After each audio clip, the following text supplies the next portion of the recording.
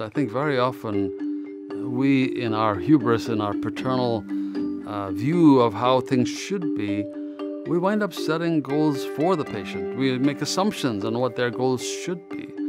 I think it's really important to recognize what the patient's goals are so that we're not off chasing something that the patient is really not willing to invest time in and doesn't want to invest time in, and that is one moment when the whole thing can fall apart.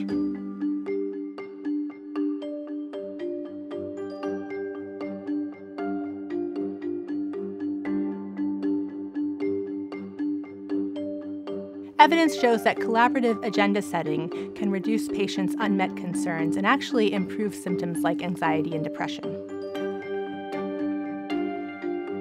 At the beginning of the visit, you can acknowledge what the appointment was scheduled for, but also acknowledge that they may have something else on their mind.